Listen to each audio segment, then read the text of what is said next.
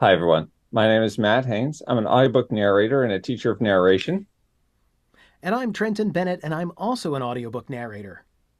And we like to share tips that pertain to stuff that's at the front of our minds. And these tips can be used for people who are narration curious, people who are just beginning their careers as narrators, and even for people who are seasoned narrators, but perhaps what we're working on happens to be something that they'd like to refresh themselves on, or perhaps they've had a blind spot too.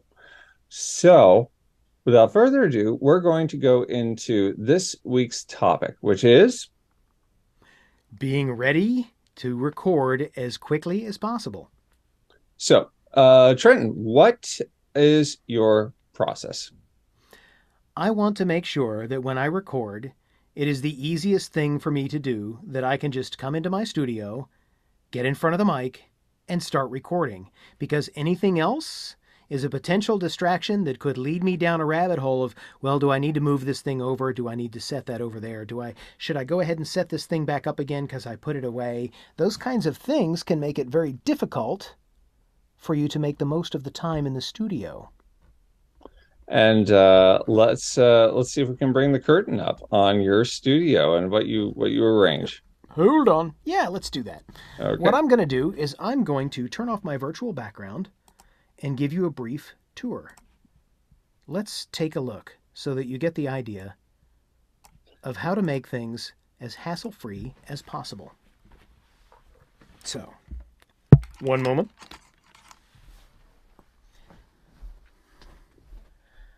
This is my studio. This is the front door.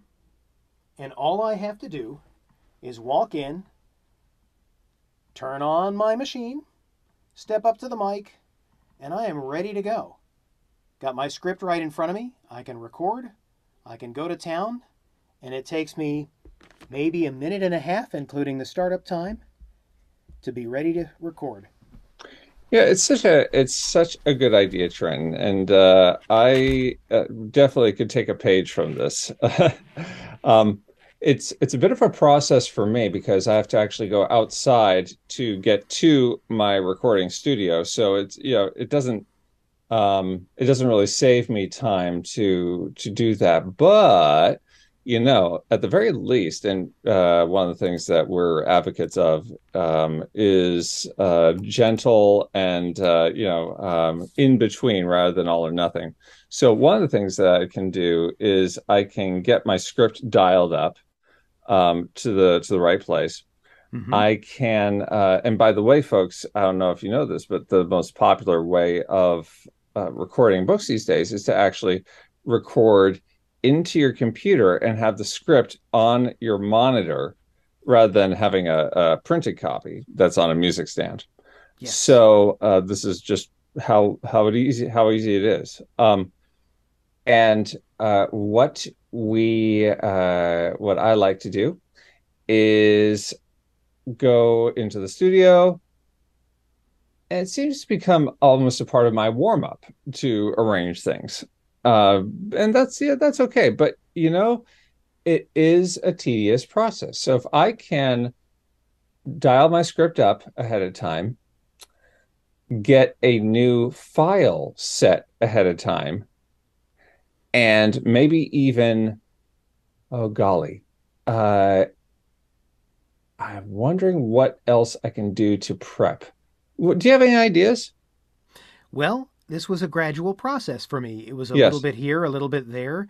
And so the ideas will come to you as you think of your process and go, I can shortcut. Well, I don't mean to say shortcut by don't do it, but I can shortcut this by making it more efficient Yes. because I can figure it out. For example, once I start recording, a quick peek to see that I'm getting a waveform tells me I'm on the correct device if for some reason I didn't think to check it. But the other example that I can give you is that I have a touchscreen because I used to record on a Surface Pro. I Hmm. still do, but having that Surface Pro there with the script in front of me made it difficult for me to interact with my software. Okay. So I got a portable monitor. Okay, that's very So that's a clever. portable touchscreen. They're not very expensive, and that way I can touch it and I can flip through the script, while at And the then, same time I can reach down with one hand and tap the record and pause button. okay, that's very clever. And also, that way I could have that all set up ahead of time as well, and just keep it there, overnight, and come back to it the next day, and there it is. And the other Um, thing is you can take the yeah. programs you know you're always going to use and attach them in Windows. You attach them to the taskbar, you just pin them. Hmm. Or in the Mac, of course, it's the launch bar. So you can have those programs ready to go so that when you turn on your Mac or you turn on your Windows computer, they're right there in the tray waiting for you. Mm, mm, I like it. I like it. And also, I think what I'll test starting as early as tomorrow night is um, we're doing my vocal warm up before I start traveling from the house to the place, and just see if that creates an even smoother workflow. But Yeah. that's what I'm going to be playing with. Thank you, Trenton, and everybody. Thank you as your narrators and teachers of this process and all that wonderful stuff. I hope that our voices in your ears meet again real soon. Thanks, everybody. Thank you. Thanks, everybody.